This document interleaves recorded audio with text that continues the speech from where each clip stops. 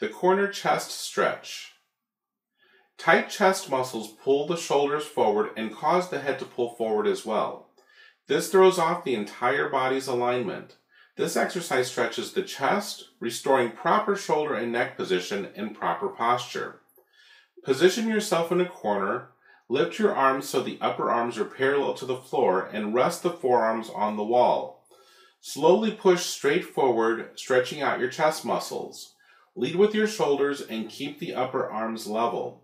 Stretch to the point of minimal discomfort, but don't overstretch to the point where you feel pain. Perform 2 sets, 20 seconds per set. If you have more flexibility in your chest muscles, you can also do this stretch in a door frame to get a deeper stretch.